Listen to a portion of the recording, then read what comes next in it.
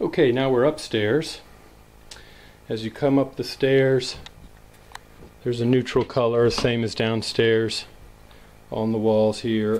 This is the air conditioning unit, the inside air handler.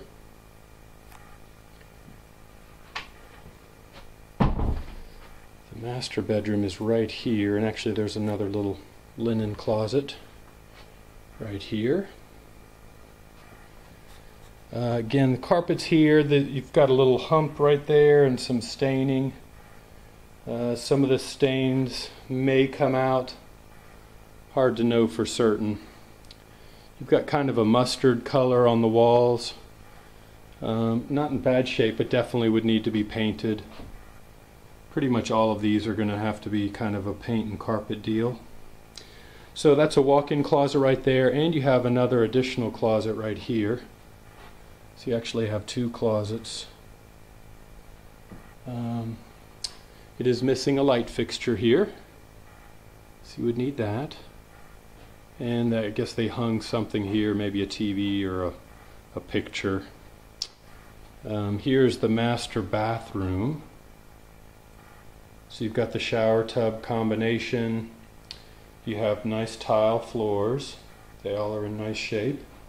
Everything is really pretty clean. I mean, it's a nice countertop, it's laminate, but it's in good shape. Cabinetry looks to be in good shape as well. It's kind of a green color, it's not bad, but again, I think you'll just have to paint most everything here anyway. Coming around, you've got a wide hallway here, which is nice.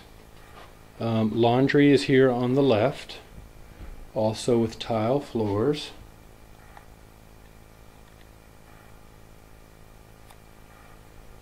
And then over here is one bedroom.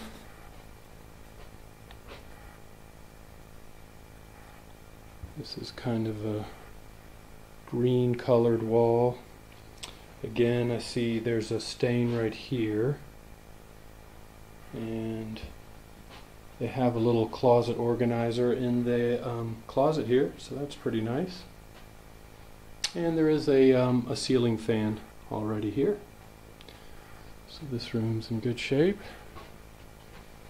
Going across the hallway, right here you've got the hall bathroom, tile floors,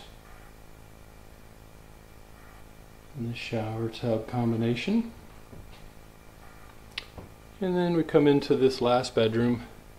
This one has a nice ceiling fan. Again, there's some wall fixtures that were removed that would need to be just painted, touched up.